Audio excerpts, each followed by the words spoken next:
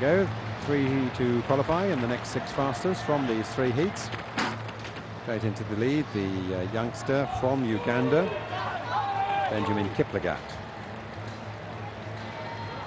Tallest man in the field, probably Bob Tari of France.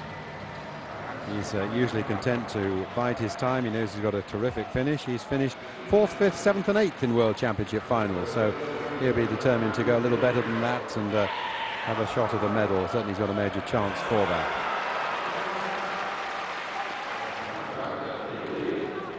Kiplagat leads from Martin. But there's a couple of fallers, and looks like quite a serious one there too. Let's look at it again. Oh, it's Martin, yes. 5-1-2 here in 2nd place there. Here he comes up to the barrier, seemingly...